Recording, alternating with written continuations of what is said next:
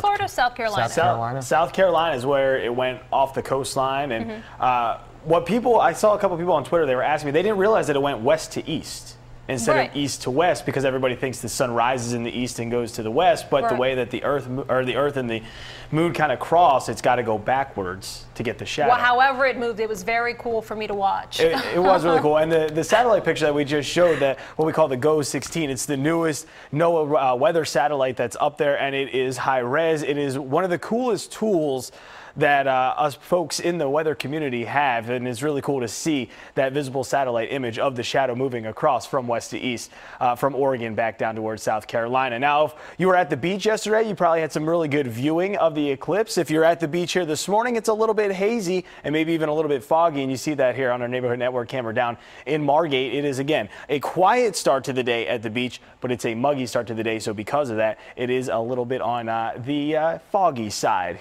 to say the least. Mostly sunny, though, for the shore later this afternoon. Temperatures are going to be in the mid to high 80s, but when you add in the humidity, it's going to be feeling like it's up into the 90s, maybe even near the triple digits. In the water, it's 76. Sunscreen indefinite today, very high for the UV index, and we do have a moderate risk for rip currents, so make sure that, as always, you're swimming by the lifeguard. Future weather for us, not too much in the way of anything we need to talk about through most of the afternoon. It's just going to be hot, it's going to be humid, and we will see sunshine. A couple of isolated pop-up thunderstorms not ruled out. As we go through the evening and overnight tonight, cold front sweeps on through, giving us more scattered thunderstorm chances. Those clear out, though, by the time we really get into tomorrow afternoon. Our feels like temperatures today, high 90s to around triple digits, but not too bad for us tomorrow as lower humidity does take over. Heat advisory from 1 to 8 today. Heat index values 98 to 103. And getting a look at our Eyewitness Weather 7-day forecast, after the 93 today, we get to 84 tomorrow, and then some lower 80s with lower humidity, Misha, by Thursday and Friday, and then 70s